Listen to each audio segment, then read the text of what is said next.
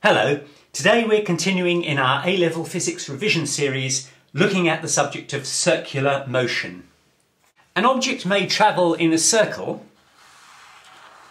For example, if you attach it to a piece of string, you have a ball attached to a piece of string and you swing it round, it will travel in a circle. Or it may travel in a circle in the way that the Earth goes round the Sun.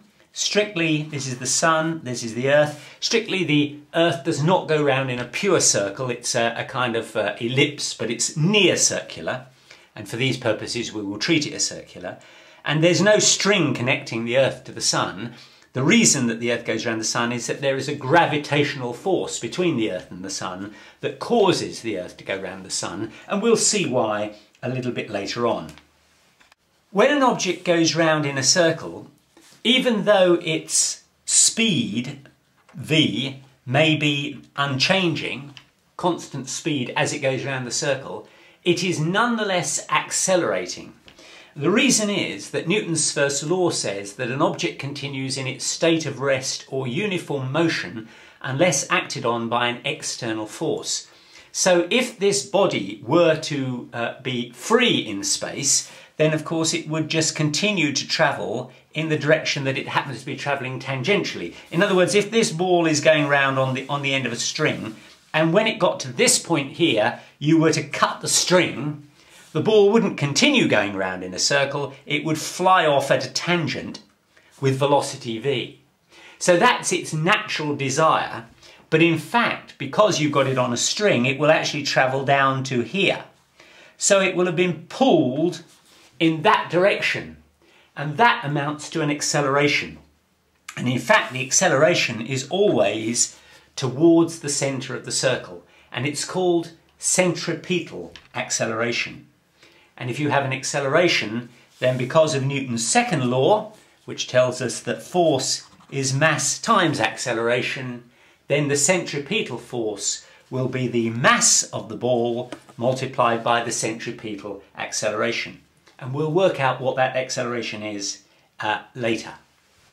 Now, it's relatively easy to calculate the speed or the orbital speed of the object as it goes round in a circle. Let's say that the speed is v, and let's say that the radius of the circle is r. What is the total distance that it travels as it goes round one cycle of the circle, as it were? Go round the circle once, the distance travelled will be 2 pi r. It's simply the circumference of the circle. And let's say that it does that journey in t seconds. Then the velocity v will equal the distance divided by the time, 2 pi r divided by t, and that will be measured in meters per second. But there's another way of measuring speed when you talk about moving in a circle, and that is the angular sweep. In other words, if the object starts here, this is the centre of the circle, there's the object, and if it moves around to here, it will have swept out an angle theta. And we normally regard a full circle as being 360 degrees. But we're going to work with a new unit called radians. The definition of a radian is that you take the arc length of the circle, which we'll call x, and divide it by the radius of the circle, r, and that is theta in radians. So theta is x divided by r, expressed in radians. So how many radians are there in a full circle? Well, a full circle, of course, is 360 degrees. We know that. The definition of a radian is the distance divided by the radius. Well, if you do a full circle, the distance will be 2 pi r. So that is kind of x for a full circle. Divided by r, because the way you get the angle is, the angle in radians is x divided by r. So that's, x will now be the full circle, 2 pi r, divided by r is 2 pi. So there are 2 pi radians in a full circle. So 2 pi equals 360 degrees. They're the same thing. Now we come to the subject of what's called angular speed, which we give the omega. And omega, the speed, is the change in the angle with respect to time. It's how fast the angle changes. So that will be the radians per second, which will be 2 pi divided by t. What we're saying is that that when the ball goes round a full circle, it sweeps out 2 pi radians, and it does that in t seconds.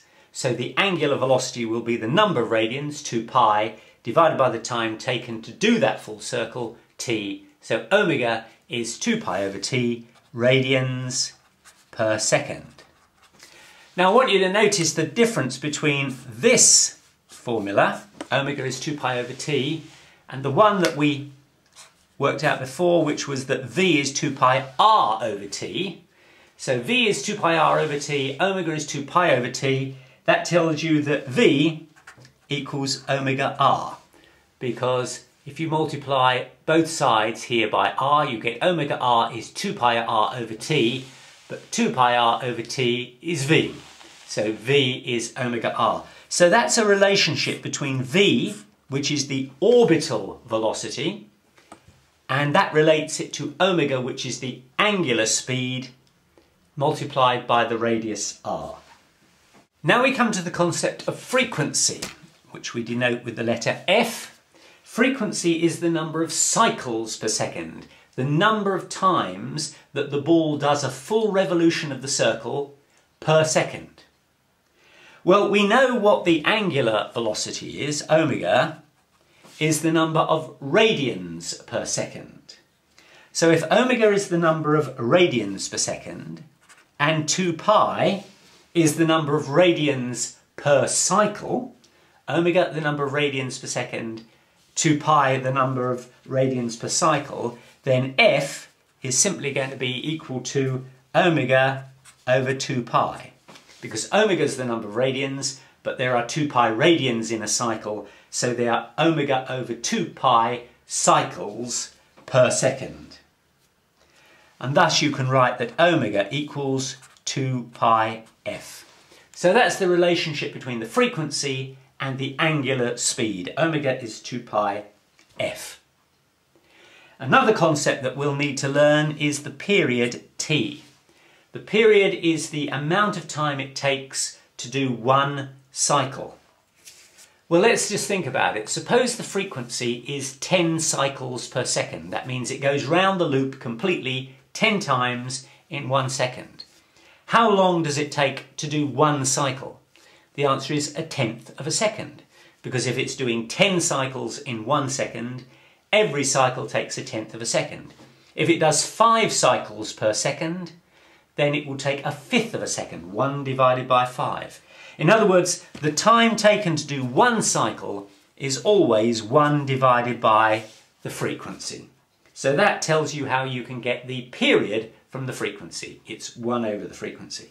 So if omega is 2 pi f, it's also 2 pi, f is 1 over t, so it's 2 pi over t. Now we're going to consider the acceleration that we spoke about before, the centripetal acceleration. So let's consider this ball going round in a circle, and it's got an orbital speed of v. And this is the radius, and we'll call the radius r. Now after a short distance, it will have swept out an angle, and I'm going to call that angle d theta. And I call it d theta because I want to give the impression that it's a very small angle. I have in fact drawn it as quite a large angle, because otherwise you wouldn't be able to see it, it would be too confusing. But think of it as a very small angle. It has travelled a very small distance. The arc distance that it has travelled, we're going to call dx, to indicate that it's a small distance. And we're going to say that it travels that in a time dt. So what we're saying is that the ball travels a small distance dx around the circumference, sweeping out an angle d theta, and it does that in time dt. And when it gets to here, of course its speed is still v, because it doesn't change its speed, but the speed is now in a different direction. And if the direction of the speed changes, then it has been subjected to an acceleration, and that's what we're trying to find out.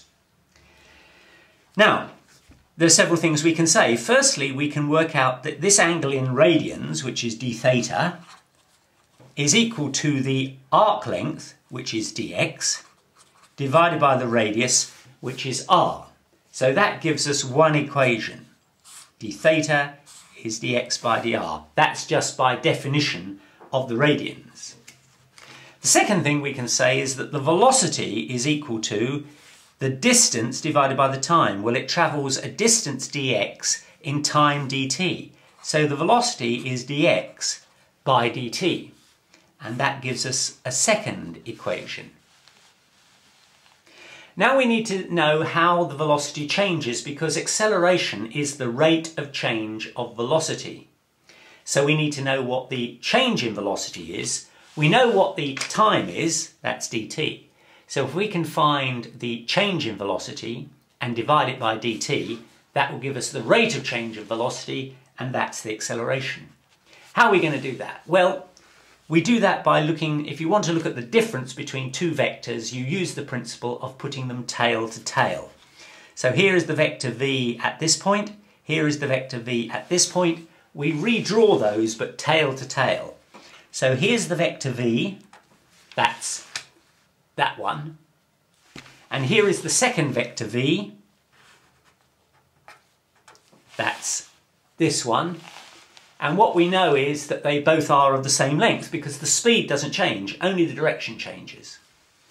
And we know, this is vector analysis, that the difference, dv, is represented by that line there. How are we going to calculate what dv is? Well, since these two vectors are the same length, they can behave like the radius of a circle. So we can in fact construct this as a circle, where we have v and v, they're going to be the same length. This angle, incidentally, is d theta, the same as this angle here. You can show that just by geometry. And what we want to know is the straight line dv. And what we can say, of course, is that the arc length, which I'll call dy, the arc length of the circle, which is not the same as the straight line is absolutely straight, the circle is curved. The curved part, as it were, the arc of the circle, divided by the radius, is the angle. So d theta is equal to dy by v. That's the definition, show that again. That's the definition of a radian. The angle is the arc length divided by the radius, which in this case is v, so dy by dv. But here is where the trick comes. If d theta is very small, and I told you that it was, then the arc length effectively becomes the straight line length. And so we can say, provided d theta is small, we can say that that is equal to dv by v, because when d theta is very small, the arc length becomes a straight line when d theta is very small. And that gives us our third equation. So let's just remind ourselves, we've got d theta is dx over r, v is dx over dt, and d theta is dv by v. From this equation we can say that dx is r d theta. dx equals r d theta. But from this equation we can say that dx is v dt. So dx equals v dt. But d theta from this equation is dv over v. So we can rewrite this equation here as dx equals r. Now d theta we're going to put dv over v equals v dt. And now if we rearrange just this section here, bring the v up here to make that v squared, bring the dt down here, we get r dv by dt equals v squared. Or if you like, dv by dt equals v squared over r. But dv by dt, the rate of change of velocity, is acceleration. And that's the centripetal acceleration we were trying to find. So the centripetal acceleration is v squared over r, the orbital velocity divided by the radius. We've also learned that v equals omega r. V equals omega r. So if we substitute v in here, that becomes omega squared r squared divided by r is omega squared r. So centripetal acceleration can be written either as v squared over r or omega squared times r. So it's the orbital speed squared divided by the radius, or the angular speed squared multiplied by the radius.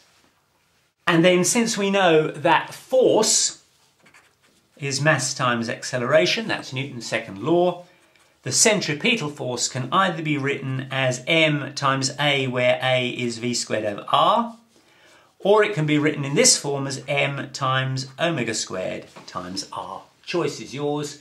That's the centripetal force. I now want to take what we've learnt so far and apply it to some of the questions of the kind that you might get in an A-level exam. First, the fairground loop-the-loop. This is a ride which starts with a car up at a height. The car will start at 0 speed, but will then fall down the incline, come along here, loop the loop, and go round. And the question is that if this height above the ground is h, and the radius of the loop is a, what is the relationship of h to a to ensure that when the car goes round the loop it doesn't fall off? That's the question. How do you design it so that the car will have enough speed to stay on the loop as it goes right the way round and the passengers are upside down when they get to this point here? Well, what we can say, at point A, when the car is at the top of the loop ride, it has no velocity, but it will have potential energy. And the potential energy is given by mgh, where h is the height above ground. When it gets to the bottom of the loop ride, it will be travelling at velocity v. It won't have any potential energy because that's all been changed. So it will now have a kinetic energy of a half mv squared. We've learnt all this in the video on classical mechanics. When it gets to the top of the loop, it will now be travelling in this direction, and let's give it a speed u. So now that energy, that half mv squared, will have been converted into potential energy, which is mg2a, because the height above ground is twice the radius. So mg2a plus the kinetic energy, which will be a half mu squared. M, of course, in all of this is the mass of the car that is coming down the loop. So we know that mgh, the potential energy at this point here, is converted into part potential energy, mg2a, plus kinetic energy, half mu squared. But we've also learned that if this is going to go round the loop without falling off, it needs a certain centripetal acceleration. In fact, it needs a centripetal force. And that force is equal to, well, we sorted it was mv squared over r. Well, m is the mass of the car, the speed is u, so it's mu squared divided by r. Well, r in this case is a. So the force is mu squared over a. But how is that being provided? That's being provided by the gravitational force acting on the car, which is mg. The m's cancel out, and now we can see that u squared equals ga, simply by taking a up to the other side. U squared equals ga. So now we can substitute that u squared into this formula here, and that will give us that mgh equals mg2a plus a half m, and instead of u squared, I'm going to put ga. Now you'll notice that mg cancels throughout. And that leaves us with h equals 2a plus a half a, which is 2.5a. And that's the solution. What that means is that when you design your loop-the-loop, you must make sure that the height from which the car is going to fall is at least 2.5 times as big as the radius, not the total height, but the radius. Otherwise, the car will fall off when it gets to the top of loop-the-loop. In fact, 2.5a is the minimum you have to have. If you have it at that point, the car will only just stay on the track. So if you were designing it, you obviously would want to make it a little bit more secure, so you'd make sure that h was at least 3 times the radius of the loop to be absolutely certain that it was going to work. So that's the first example. The next question is, suppose you have a bucket of water and you want to swing it, this is your arm, around and over your head. The question is, what is the frequency, that is, how many times per second do you have to swing that bucket in order that the water doesn't fall on your head? So you're swinging a bucket of water over your head so that at the point that it's over your head, the bucket is actually upside down and the water in it is therefore available to fall on your head. But we want it to be in a position that it doesn't fall in your head, it stays in the bucket. What is the frequency with which you have to swing the bucket? We're going to assume that the radius, in other words, the length of your arm plus the bucket, is about 1 metre. And we're going to say that g is 9.81 metres per second squared. Now, we've already shown on the previous page that the centripetal acceleration is equal to omega squared r. And omega, you'll remember, is equal to 2 pi f. So that will give us the frequency. So omega squared is a over r. A is the gravitational acceleration. That's what's actually acting here. And that's 9.81. R is the radius of the circle, where we've said that the length of your arm plus the bucket is approximately 1, I should have said that's not m, 1 metre. So it's 9.81 divided by 1, and that's omega squared. So omega is going to be the square root of 9.81. Well, let's call that 3.1. And then we know that omega is 2 pi f. So f is going to be omega over 2 pi, which is 3.1 divided by, that's 3.1 divided by 2 pi. Pi is about 3, so 2 pi is 6. So the frequency is about 0.5. In other words, you have to do 0.5 cycles per second, or if you like, 1 cycle every 2 seconds. So, provided you swing the bucket of water over your head more frequently, in other words, you do the full cycle at least once every 2 seconds, the water will not fall on your head. But if you go slower than once every 2 seconds, then expect to be drenched. And the final example I'm going to do today is to try and find the speed with which the Earth travels around the Sun. Here's the Sun, here's the Earth. The Earth has mass little m, the Sun has mass capital M, and we want to find, as it were, the orbital speed v with which the Earth travels around the Sun. We're going to assume that the Earth travels in a circle. As I said before, it's actually an ellipse, but it's nearly a circle, so we can make this an approximation. Now, we learnt in the videos on gravitation Newton's formula that says that wherever you have two bodies, there will be a force, a gravitational force acting on them, which will be equal to a gravitational constant, capital G, times the mass of one body, in this case the Sun, times the mass of the other body, in this case the Earth, divided by r squared, where r squared is the distance between the centres of the two bodies. But we also know that that force is the centripetal force. That is what is providing the force that is keeping the Earth going round the Sun. And the centripetal force, we said, was mv squared over r. So the force, which is the gravitational force of gmm over r squared, is providing the centripetal force, mv squared over r, that keeps the Earth going round the Sun. Now you'll notice that the small m, the mass of the Earth, actually cancels out. And if you rearrange this equation here, you will get that v squared equals g capital M over r. And v, of course, is the orbital speed, the speed we're trying to calculate.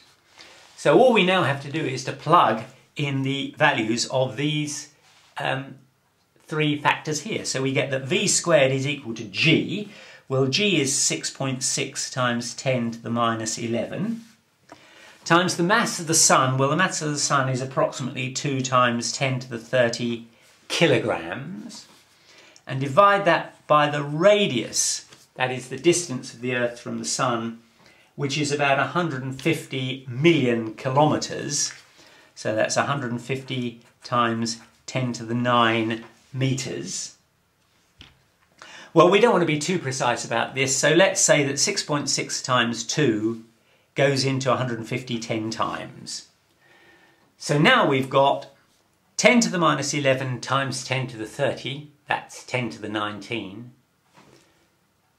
divided by 10 to the 10, that becomes 10 to the 9. Or if you like, to ease my calculation, 10 times 10 to the 8th, that's the same thing. And that's v squared, so we have to take the square root of that. Well, the square root of 10 is about 3, and the square root of 10 to the 8th is 10 to the 4th. So that gives us 30,000 metres per second, or if you prefer, 30 kilometres per second, which very roughly equates to about 20 miles. That's miles, not metres. 20 miles per second. So the Earth is going round the Sun constantly at a speed of approximately 20 miles per second, or 30 kilometres per second, and that's pretty fast.